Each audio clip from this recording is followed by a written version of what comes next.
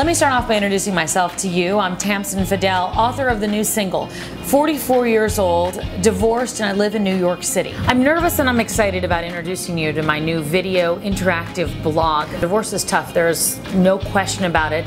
If you've been through it, you know that it affects all areas of your life. I think the biggest challenge after my divorce, and really during my divorce, was trying to keep myself together in all other areas of my life. We're talking about from your career to your finances to your friends, children, and really a lot about your self-esteem. You really learn who you are all over again. 20 years ago, if you'd have told me I was going to walk into a restaurant alone, I would have said you were absolutely nuts. Probably one of my favorite quotes is from a comedian I love, Louis C.K. No good marriage ever ended in divorce. I was 41 when I started with my separation, that I didn't have control anymore. There was nothing I could do about it. I wasn't exactly sure who I was anymore. And you know, that quote definitely is not about making light of it, because divorce is tough. There is no question about that. The other big challenge was figuring out my future, because I thought I needed to have all that planned out. I thought I already had it all planned out. I've had the lonely nights on the couch, the nights with the pizza, the nights binge eating, the nights alone with my dog, not knowing what to do and a lot of tears.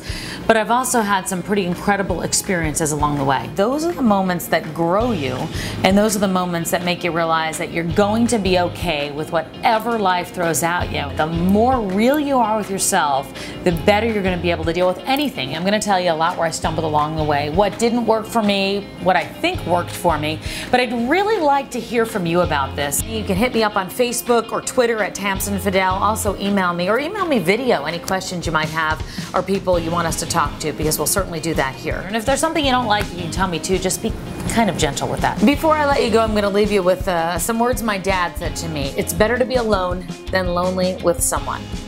I hope that helps somehow along the way. I'll see you next time.